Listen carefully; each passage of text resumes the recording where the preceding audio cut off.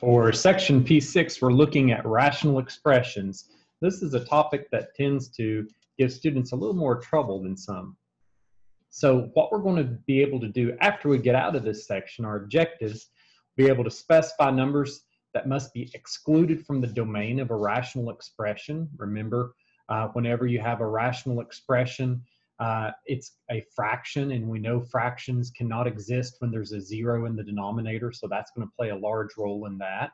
We'll be able to simplify and multiply rational expressions, and of course divide them. Addition and subtraction usually tend to present more difficulties because it requires getting a common denominator, so we'll be doing that. And then simplify complex rational expressions. This is really a technique that I see students do wrong a lot.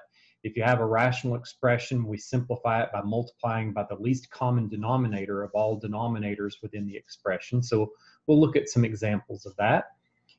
Simplify fractional expressions that occur in calculus, because of course that's where we're all headed, wonderful world of calculus. So you need to be able to simplify expressions that you would see in that class.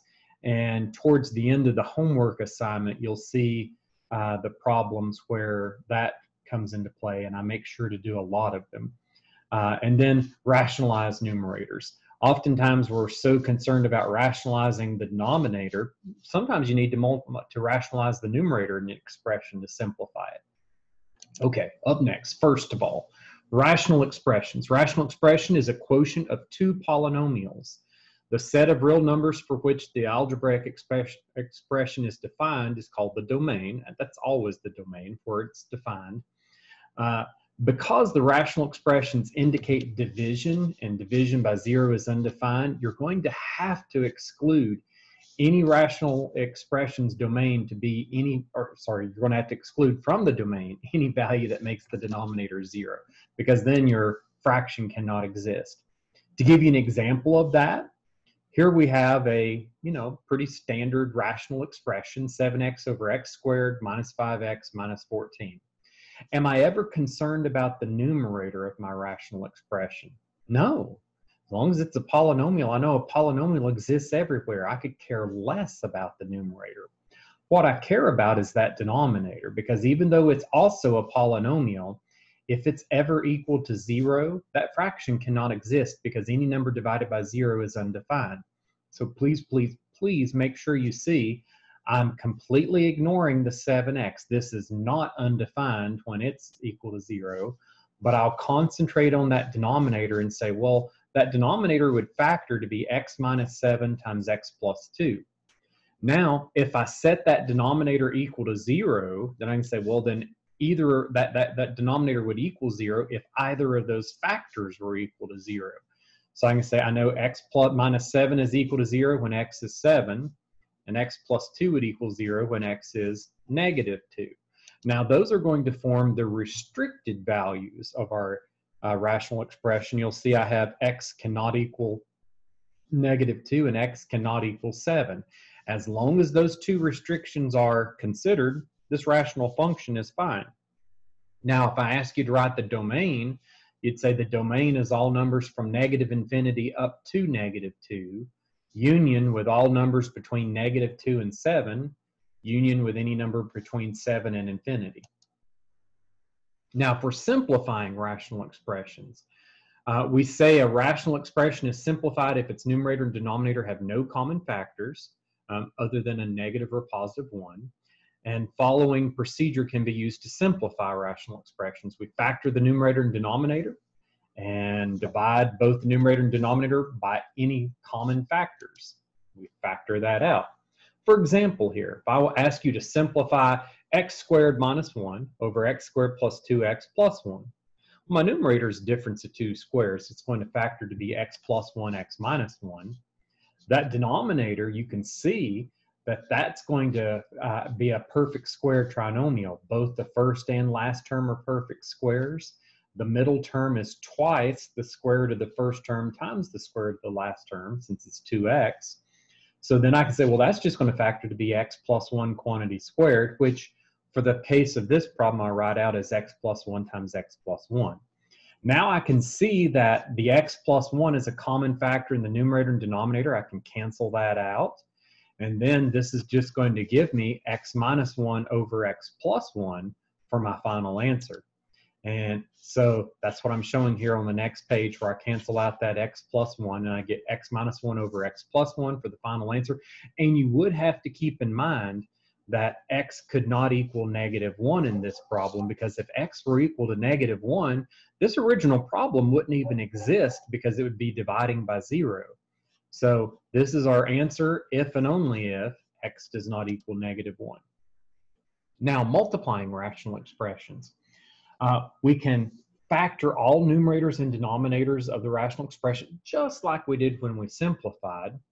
But then after we factor those numerators and denominators, when we cancel out any common terms and stuff like that, we'll multiply the remaining factors in the numerator and denominator throughout the entire problem. If you have multiple numerators, you multiply across all numerators. Same thing in the denominators. To see an example of this, this is asking me to multiply, and I would consider this just a step up from simplify, because we are still simplifying, but once we simplify, we'll then multiply and cancel. So I have the first fraction, x plus 3 over x squared minus 4, times the second fraction, x squared minus x minus 6 over x squared plus 6x plus 9. So in order to simplify this, I need to factor the entire expression. So I'll say, okay, that first fraction, the numerator is already factored, but that denominator is a difference of 2 squares. I can call it x plus 2 and x minus 2. Now, we're multiplying that by the fraction. Here, I need to find factors of -6 that sum to get to -1. You can say, well, that's -3 and positive 2. That's why I factored it to be x minus 3, x plus 2. This denominator, as soon as I see the first and last term are perfect squares, I'm thinking, yeah, it's a perfect square trinomial. It's going to be x plus 3 quantity squared. And I know the plus 3 would be plus 3x for the total of plus 6x in the middle. This is going to work out gorgeously. Now, what I would do, I'm going to cancel out the terms that cancel. But before that, you'll notice I said check for excluded values. So you go through every term in the denominator and say, well, I know this fraction couldn't even exist if x were equal to -2 or 2 or -3. All of these values would cause me to have a factor of 0 in the denominator and make the problem not exist. Now, once I consider the values where the problem does not exist, I cancel out all the common factors in my numerator and denominator. I have an x plus 3 that cancels. This x minus 3 doesn't have anything that cancels with it. This x plus 2 cancels with the x plus 2 in the denominator, which leaves us a final answer of x minus 3 over x minus 2, x plus 3. Now, keep in mind here, whenever we go and say that this final answer is x minus 3, and it really doesn't matter whether you leave it factored as x minus 2, x plus 3, or if you multiply it back out and call it x squared plus x minus 6 in the denominator, I really have no preference between those two answers. But let me talk about a common mistake I see students make. They'll try to pull the domain restrictions from their final answer, and they'll say, oh, okay, this is the answer, and the only restricted values are 2 and -3. It's not true. Please notice, yes, 2 is a restricted value. Yes, -3 is a restricted value, but also -2 is a restricted value. Simply because the term that calls that denominator restricted value canceled out has nothing to do with the fact that it's still a restricted value. So when I had the restricted value at 2, it's because of this factor of, actually, was it 2 or was it -2? Let's see. Yeah. It was at -2 is the one that canceled out. So it was the factor x plus 2. This factor canceled with the factor in the numerator. But please notice that domain restriction holds. So x still cannot equal -2 no matter what. It's irrelevant if that factor cancels out, because you say the factor cannot cancel out if the problem didn't exist in the first place. You're like, well, what do you mean by that? If you allowed x to equal -2, this denominator would have been 0 in the very beginning of the problem, and you wouldn't have been able to cancel anything out because it would have been undefined. So only do your restricted values before simplifying. Don't cancel out terms and then think you can try to find your restricted values. Restricted values needs to come from the unsimplified form. Now, up next, many of the same ideas apply when we divide rational expressions. The only difference whenever we're dividing rational expressions is that whenever you divide by a rational expression, you're going to multiply by the reciprocal of the second term. So notice I say we find the quotient of two rational expressions by inverting the divisor and multiplying. All that means is to multiply by the reciprocal. It's fancy words. Inverting the divisor, flipping, multiplying by the reciprocal. So I'm giving you the problem here that we're looking at. X squared minus 2x plus 1 divided by x cubed plus x. We're dividing that by the polynomial x squared plus x minus 2 over 3x squared plus 3. All right. So if I'm taking a rational expression and I'm dividing by another rational expression, then I leave the first fraction alone and I multiply by the reciprocal of the second. Now, once I get it set up as a multiplication problem, I'll go ahead and factor everything just like I did in the last problem. In this first one, we're going to have a perfect square trinomial. The first and last term are perfect squares. The middle term is minus 2 times the square root of the first and the square root of the last. So I can say that's just going to be x minus 1 quantity squared, or I could write out x minus 1 times x minus 1. Again, you could have just said I'm looking for factors of positive 1 that sum to get to -2. You say, well, -1 times -1 is 1.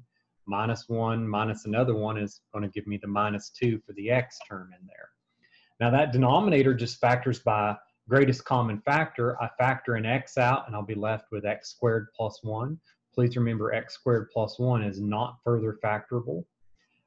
For my other term here, again, in the numerator, the 3x squared plus 3, I can only factor out the greatest common factor of 3, leaving me an x squared plus 1, which will cancel gorgeously with that denominator. When I'm asked to factor x squared plus x minus 2, you can say, well, I'm looking for factors of -2 that sum together to get to a positive 1. So I can say, well, that's going to be x plus 2 and x minus 1. 2 times -1 is -2. 2 plus -1 is going to give me the positive 1 there. That's why I factored it to x plus 2, x minus 1. Now, I look at all of the terms in the denominator. So every single denominator, notice I'm looking at x times x squared plus 1 times x plus 1 times x minus 1. Every single one of those. Right now, I'm not concerned about whether the term cancels out or not. I'm just trying to find the restricted values. Since I have an x in the denominator, I have a restricted value of 0. X cannot equal 0. X squared plus 1 can never equal 0, so don't have to worry about that one.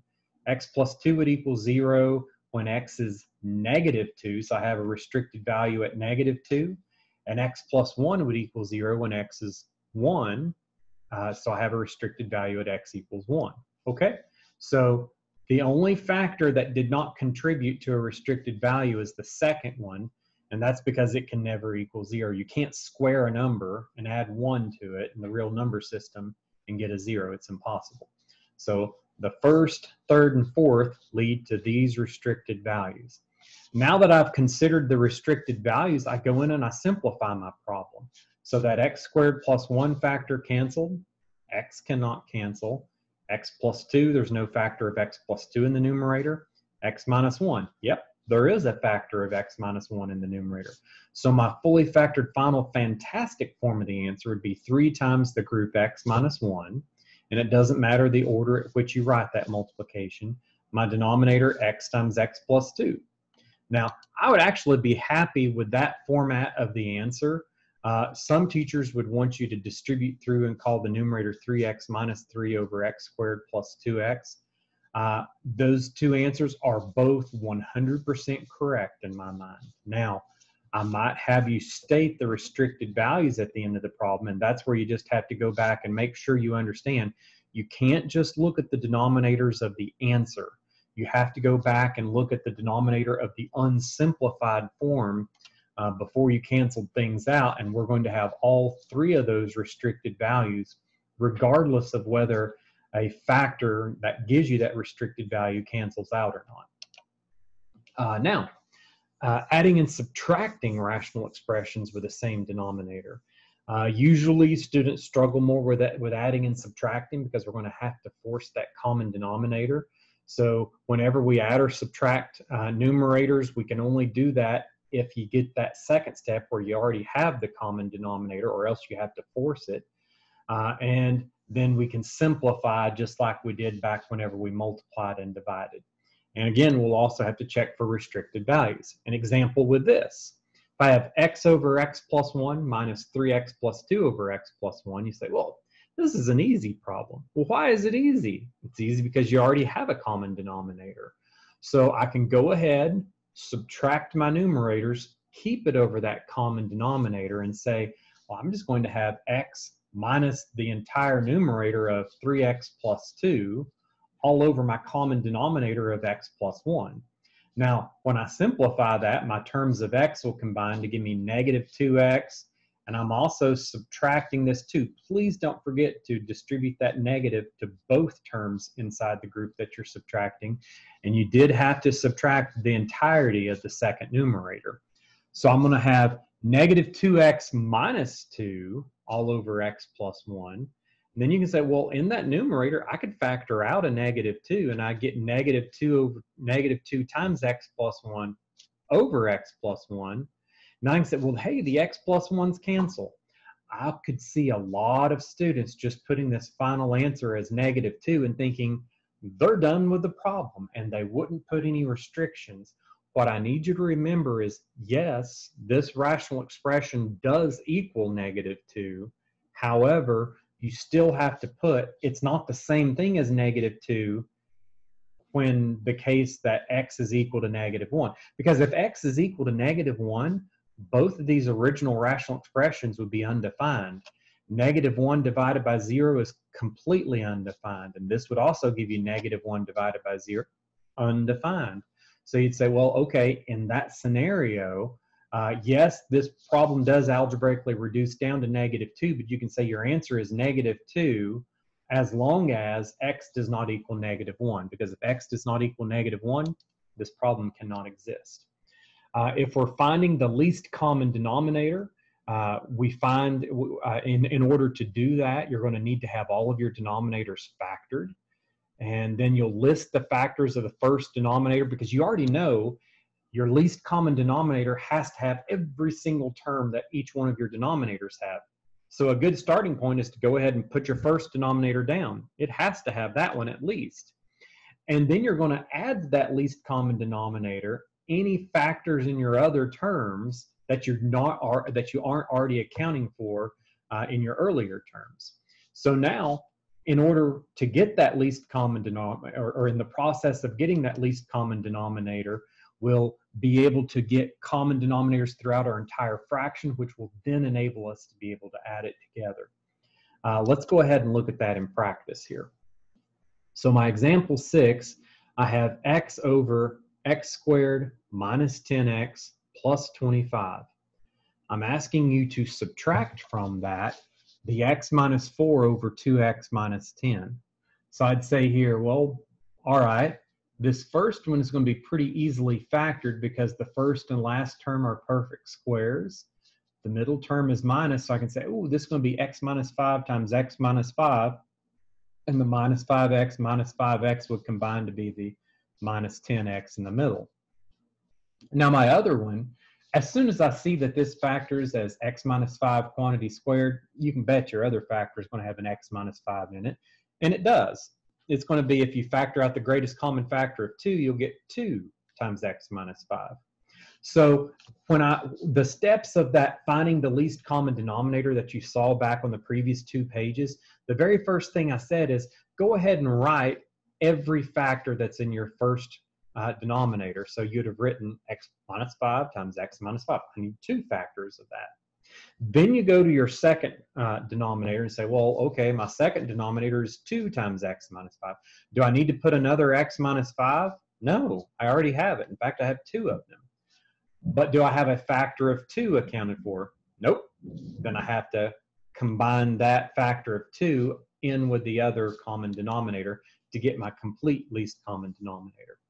So now when I try to work my problem, I'll say, well, all right, that first fraction, that x over x squared minus 10x plus 25, yes, that's x over x minus 5 times x minus 5. In order to get a least common denominator, I would need to multiply that denominator by 2. I can only multiply the denominator by 2 if I multiply the numerator by 2. So in this step, I've multiplied the first fraction by 2 over 2. I would take that second fraction, which is x minus 4 over 2x minus 10, and say, well, that fraction already had the 2 times x minus 5 in its denominator.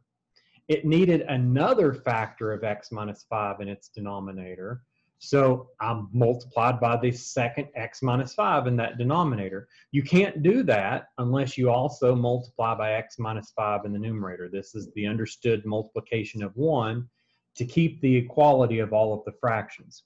Okay, so now I could go back into my problem and say, well, now that we have that least common denominator of 2 times x minus 5 times x minus 5, all I have to do now is combine my numerators. And my first numerator I showed on the previous page was a 2x.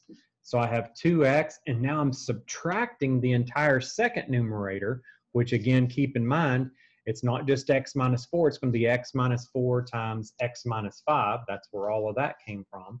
So I take that combined numerator, now I need to simplify it. I'll have to multiply out the x minus 4 times x minus 5 to get x squared minus 9x plus 20 there.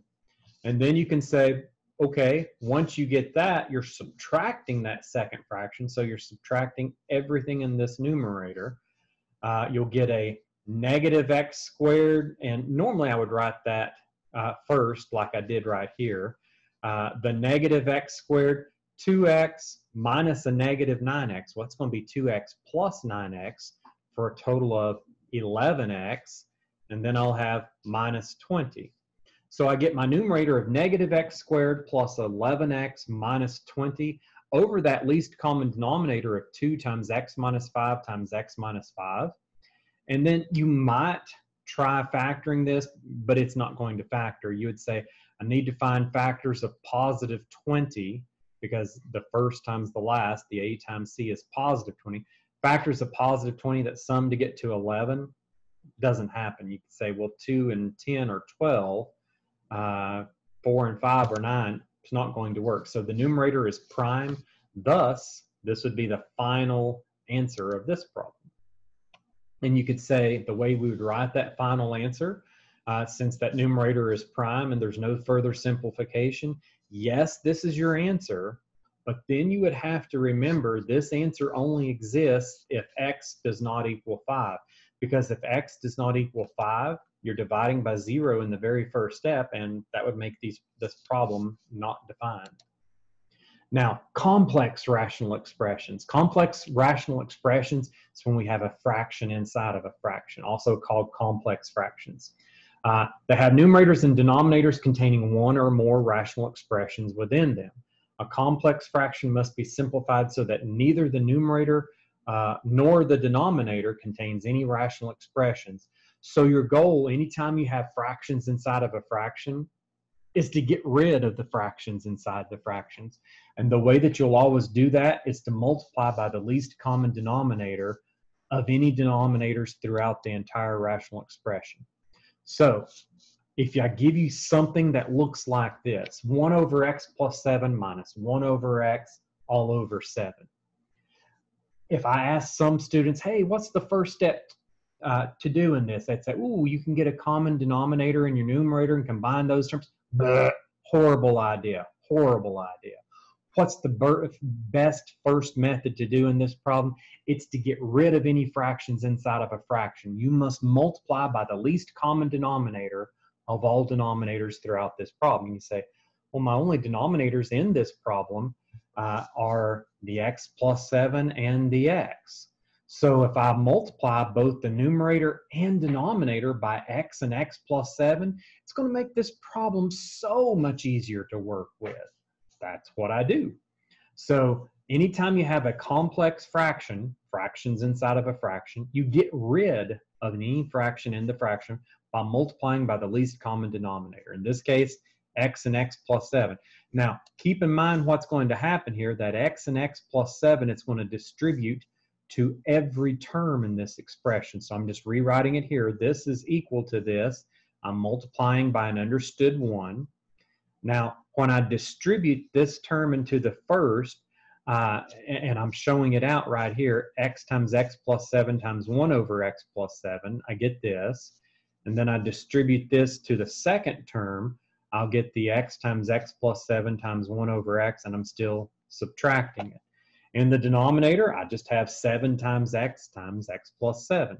Now, normally, if I were just working this problem out on my own, I would never show this step. It's an unnecessary step to show. But now, why might you want to show it? Well, you might want to see how the cancellation occurs. This x plus 7 in the denominator cancels with this x plus 7 in our least common denominator that we're multiplying by. But that's going to leave me the first term as 1x. I see where that comes from. Myself, I would go directly from here to here. I'd just say when I distribute through, the x plus 7s are going to cancel, and I'll have 1 times x for x. Now, I bring down the minus sign. When I multiply this by this, the x's are going to cancel, and I'll have minus the group x plus 7, which is precisely what I have down here. Here, you can look at it a little bit more easily and say this x and this x will cancel. You're going to have minus the group x plus 7. You do need to remember to keep that as a group x plus 7 because we're subtracting the entire group. A lot of students have a bad habit of they'll have exactly that numerator but not a parenthesis around the last two terms, and they'll end up with a positive 7 for the numerator, which is horrible. That entire group x plus 7 has to be subtracted out. So now, whenever you do that, you can see, well, yes, the x's do cancel in the numerator. I'll be left with a negative 7 remaining after that. And now when I put that over my least common denominator term that I had in my overall denominator, I can say, well, it has a factor of 7. That 7 can eliminate with a 7 in the numerator, and I'll have negative 1 over x times x plus 7. This answer is absolutely fine. If you chose to distribute the x through that and call it x squared plus 7x, that's also fine.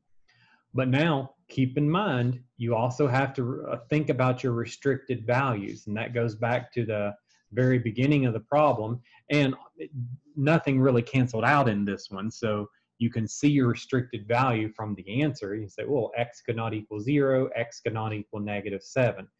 If you went back earlier in the problem, said, was there ever any other factor in any denominator throughout the entire problem? And no. The only other denominator was a 7, and clearly that's not going to equal 0. Now, fractional expressions in calculus. Fractional expressions contains radicals that occur frequently in calculus, or containing radicals frequently occur in calculus. These expressions can often be simplified using the procedure for simplifying complex rational expressions. Here's what I mean.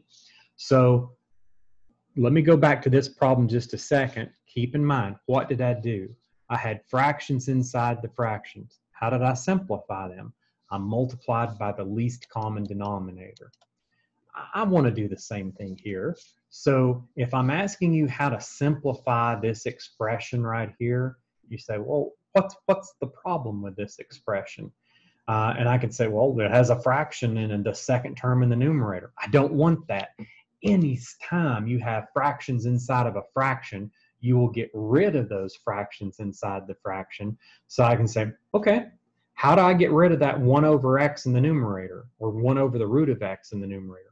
I'm going to need to multiply the numerator by the root of x. But I'll also have to multiply the denominator by the root of x because I cannot change the value of the expression. So here's my expression, and I'll say, well, that's equal to the problem times the root of x over the root of x.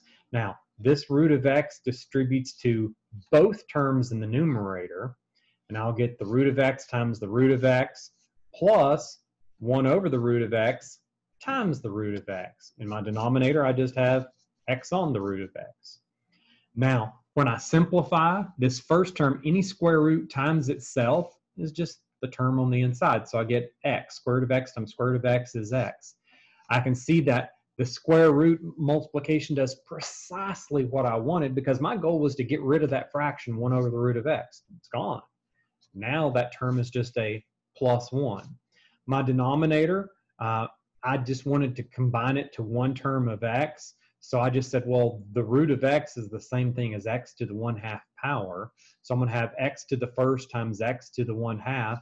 That's x to the 2 over 2 times x to the 1 over 2. Whenever you multiply like bases, you add exponents.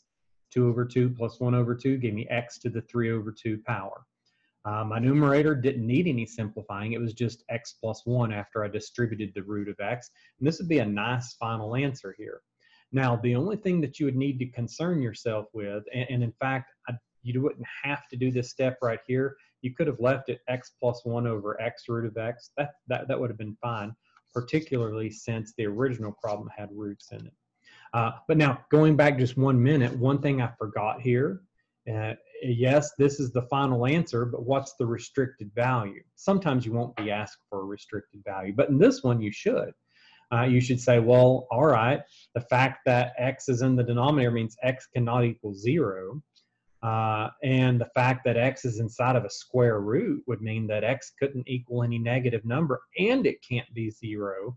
So your domain for this problem, you would just list the domain since there's infinitely many restricted values. But the domain of this problem would be parentheses 0 to infinity, because x could not be 0 since it's in the denominator, but it could be any positive value. So you just say x is equal to parentheses 0 to infinity parentheses. Now, rationalizing the numerator. So if we have a square root expression that's part of a binomial, we know that we can rationalize it by multiplying by the conjugate. Up to this point, you've probably only ever rationalized denominators. If you're explicitly asked to rationalize a numerator, though, it shouldn't be any trouble, such as in this problem. If I ask you to rationalize the numerator where I give you the root of x plus 3 minus the root of x over 3, then you say, well, okay, how do I rationalize an expression with two square roots? Every single time you multiply by those exact same two roots with the opposite sign in between, the root conjugate, not the complex conjugate. That's for imaginary numbers later, which is gorgeous. But for in this case, it's the root conjugate. So I can say, well, the conjugate of that root expression is going to be the root of x plus 3 plus the root of x. Now, again, it's an expression. You can't just multiply by a value that's not equal to 1. So I have to multiply by that term in both the numerator and the denominator. Now, when I multiply by the conjugate in the numerator, remember, the nice thing about that is it only ever is the first term squared minus the last term squared. The middle terms always cancel. That's the whole point of multiplying by the conjugate. When I square the first term, any square root squared, it's just what's inside. Same thing for that last term. It's just going to give me an x, but I do need to remember it's a minus x. The square root of x squared is x, but I'm still subtracting it. So I'll have x plus 3 minus x in the numerator. The x's cancel. I'm just going to have a factor of 3 in the numerator. Now notice that factor of 3 that you're going to have left in the numerator can cancel with the factor of 3 that was previously multiplying this group, the square root of x plus 3 plus x. Now, it would have been a bad idea to distribute that through this group, because then you might have lost the fact that, hey, that 3 is going to cancel with a factor in the numerator, and it does. So now I can say my fully factored final form of the answer is going to be 1 over, and then since this 3 canceled, I don't even need this parentheses on this group, and I can just say it's the root of x plus 3 plus x. That'd be my final nice answer there. Okay, that does it for this section over rational expressions. Please do try the homework on this section. Make sure you compare any problems you're trying to the problems that I've worked out in the homework assignment. I had fun doing this section, and I hope you will too. But please let me know if you have any questions. I'm always here to help you out.